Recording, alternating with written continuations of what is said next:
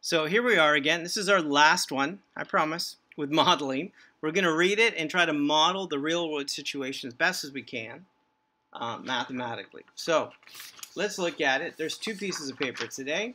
So there's four situations. So the first situation is a photographer. So for each shoot, a photographer charges a fixed fee for expenses, then a fixed amount for each hour or part of an hour. And then X represents the time it takes and Y is the total amount the photographer charges. So what am I looking for when I look at the next page in terms of thinking which equation it could be? So over time, does this increase in cost or decrease? The more time it takes, the more money he charges. So this is an increasing function. And recognize that each hour or part of an hour gets charged the same. So if it's 1.5 hours, that's 2 hours. Or if it's 3 hours and 10 minutes, it's 4 hours. It's always going to round up to the nearest hour. But something that is increasing and fixed. So that word fixed again gives me an idea that it is linear. So which one of these equations on the next page could that situation be? So not linear, not linear. The difference between these two, 2x subtract 2 and 50 times 1 plus x. So there's a fixed fee to begin with. So even before you start, when you plug in 0, there's an initial fee to begin with, a y-intercept. So that initial fee cannot be negative $2. So this is a line that's increasing but does not match my situation. Here, when I plug in 0, you start with 50 as a fixed fee, and then you increase from there. Now this one might be easier if I actually distribute. So 50 times x is 50x, and then 50 times 1 is 50. And now it's in the form mx plus b. So this is going to match what I'm looking at, which is A. So let's go back here. So the equation is 50x plus 50. So I'm going to graph that right here. So at 0, the amount is 50. So I'm going to start there.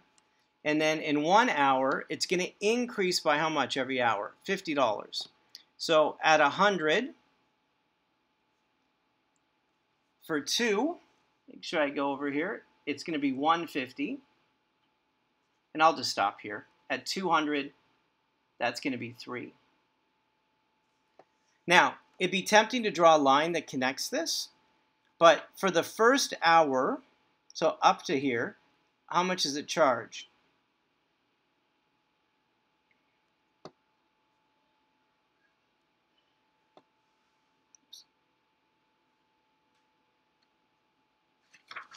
Make sure I'm drawing it correctly.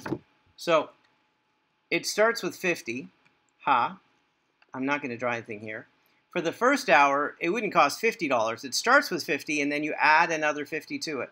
So this is what it's going to look like. So if you did 30 minutes, how much would it cost? Well, it's $50 plus another 50 for every hour. So the total cost, even for half an hour, would be $100 because they're going to round up for that. And notice I put a hole here, over here. So you have the initial amount and then the whole, and then the very first, from 1 second all the way up to 1 minute or 1 hour, it's going to cost $100. And then I go up. What happens when you're over 1 hour? Well, then it pops up to the next one. Make sure it's lined up here.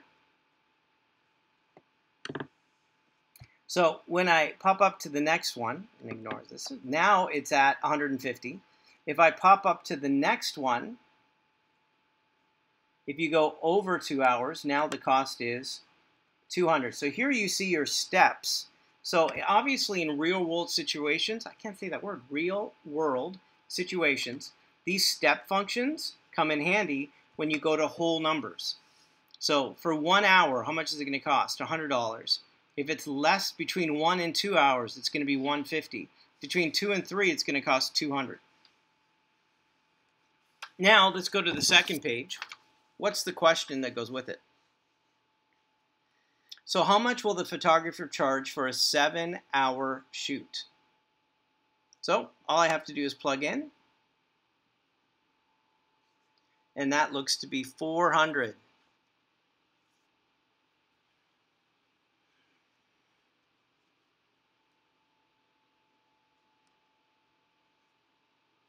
So the charge for 7 hours is $400. Perfect. All right, 3 more.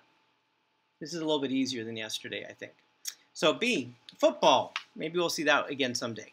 So in a football league, each team plays all other teams twice. So X is the number of teams, and Y is the number of games played by one team. So it matters how many teams there are.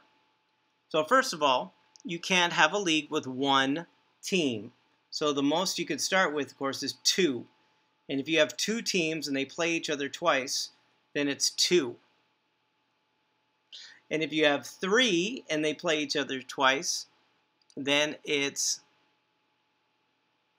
6, right? Or 4, right? Let me see if I can get a cute little table of values, make sure I understand what's happening. So if you have 2 teams and you play each other twice, the number of games played by one team would be 2. If you had 3 teams and the number of games played by one team and you play all the other teams twice, well, there's 2 other teams, right? You're one of the 3. There's 2 other, you're going to play them twice, so that's 4. If I go up to 4, then there's 3 that are not you, and you play them, you get 6. So can you see a pattern here? You're increasing by what number every time? How many games you're going to play? So the answer is 2, right? You're increasing by 2, and it's constant. So this is going to be a linear that increases by 2. Let's go. So not linear, not linear. Here it is. Is it increasing by 2? Yes. So this matches with B. Notice if you have 0 teams, it doesn't make sense.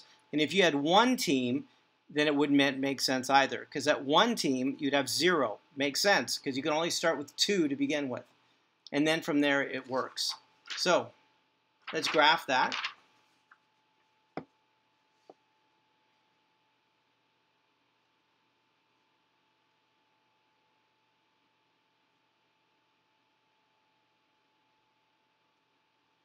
So we're going to start with 2.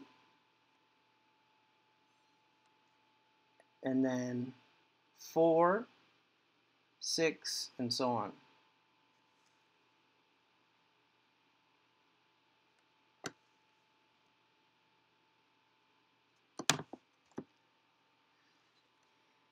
Notice there's no part of the graph here at 0 and 1. All right, let's answer the question. There are 20 teams in a league. How many games will each of them play? So if there's 20 teams,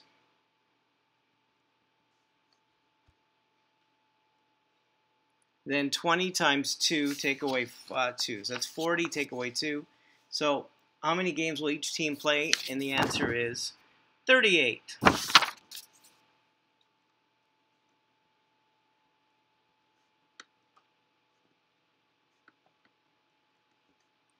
All right, part C. What will the temperature of the coffee be? Well, we haven't even looked at the next one. So the next model is coffee. And a cup of coffee cools in a warm diner. So the time that is elapsed in minutes and the temperature of the coffee in Celsius. So if something's cooling, it's decreasing over time, but it starts with the temperature and then decreases. So which one of these is decreasing over time?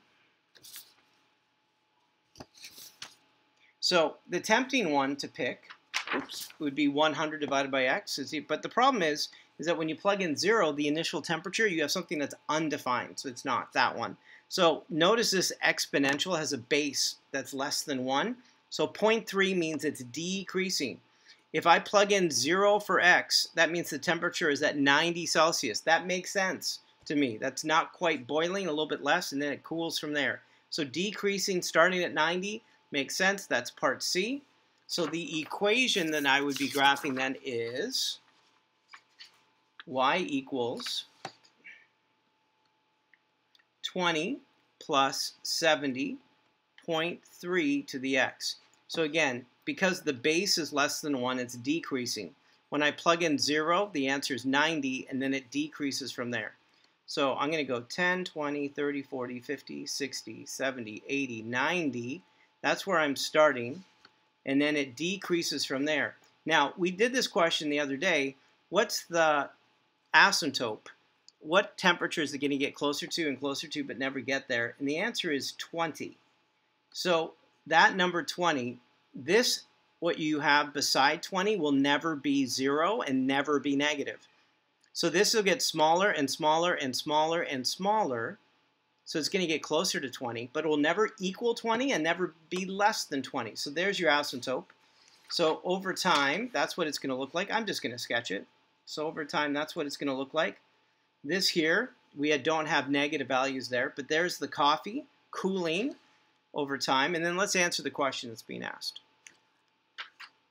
So what will the temperature of the coffee be after 3 minutes? So I'm going to plug in.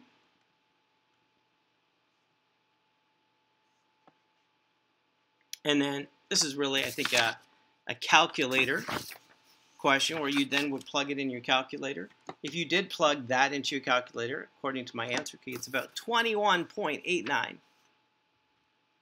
So almost 22 degrees Celsius. So after 3 minutes, the coffee's temperature is 21.89 degrees Celsius. Last one. So obviously I know the last one's probably going to match up with this one, right? 100 divided by x. So why is that? So let's go here and I'm going to write it in, trust it, and then be able to graph it. So it says Tanya saved a fixed amount each week until she has enough money in the bank to buy a coat.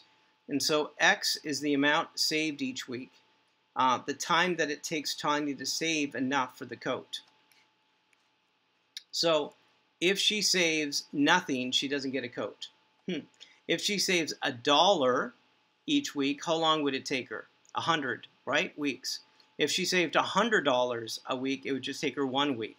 So this is going to describe that coat. So 0, if she saves nothing, she doesn't get the coat. So there's an asymptote there.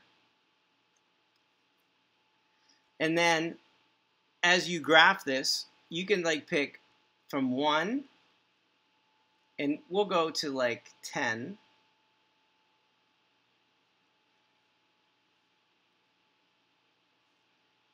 So in 1 week, it would take 1 week if she saved $100 to buy the coat, because it costs that much. Oh, I think I've shifted over here. In 10 weeks, how long would it take her? And the answer is, if she saved $10 a week, it would take 10 weeks to save for that coat. And I know that this is being curved in this way.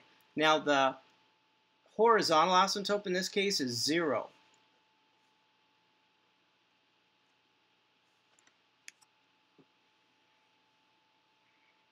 So we have 2 asymptotes here. Remember, y is the time it takes. So we can't have a 0 amount of time that it takes.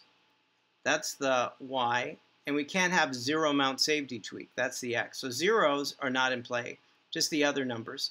C, that over time, how long it would take to save for that coat. So super fast at the beginning, and then it would get slower after that in terms of how many weeks, how much do you save. So you save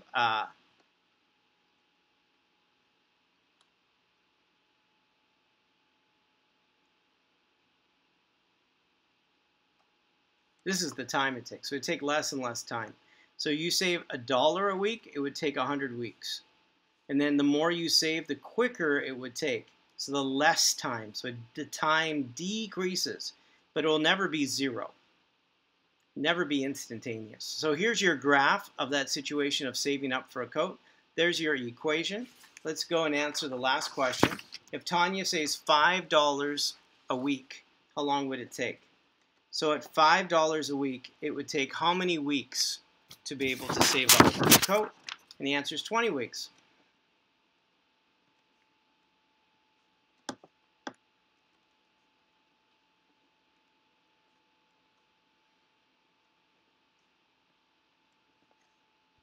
And that's it. Mr. G Math, over and out. Good job doing your work today.